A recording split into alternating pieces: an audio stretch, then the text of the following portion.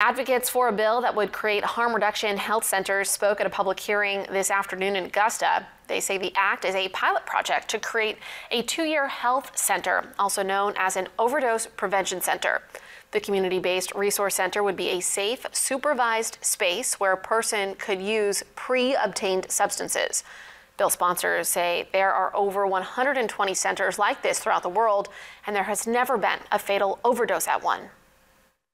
When we look at the way the AIDS epidemic was handled in the beginning days, and people were concerned that handing out condoms and doing free HIV tests would encourage people to have unsafe sex, when we know, in fact, that isn't the case. Same goes here. I mean, people are experiencing dangerous drug use. The health center will be staffed by one or more healthcare professionals to provide referrals for counseling or other health services. They say not only do they save lives, but also save money and help crowded emergency rooms.